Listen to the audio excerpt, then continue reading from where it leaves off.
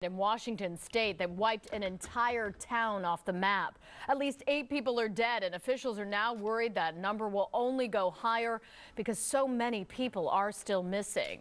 Akiko Fujita is live in Arlington, Washington, where rescuers are still searching for survivors. Akiko.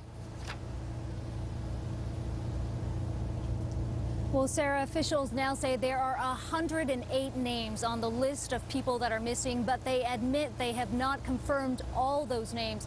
Crews have expanded the search today with heavy rain expected in the forecast.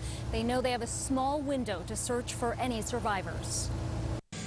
Another day of searching, no signs of life. Rescue crews combing through mud 15 feet deep in some areas, neighborhoods flattened. There may be people that are in their cars. There may be people that are in houses. We're trying to track that down the very best we can. Half a mountain slid through this community. That mudslide a full square mile in size, enough to cover 484 football fields. Sean Wright ran towards the screams to find a baby and his mother buried under the remains of their home.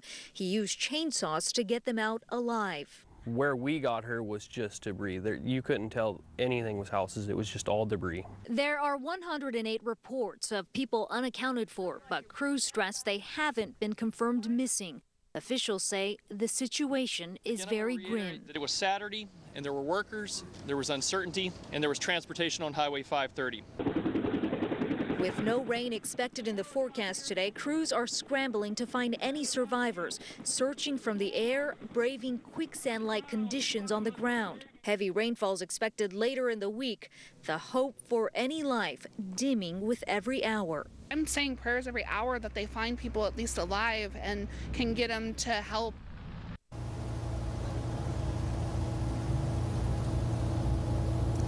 And this isn't the first time a mudslide has happened here. Snohomish County declared a state of emergency back in 2006 after a hillside in the exact same location collapsed.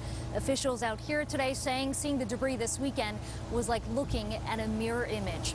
Live in Arlington, Washington, Akiko Fujita, Channel 6 Action.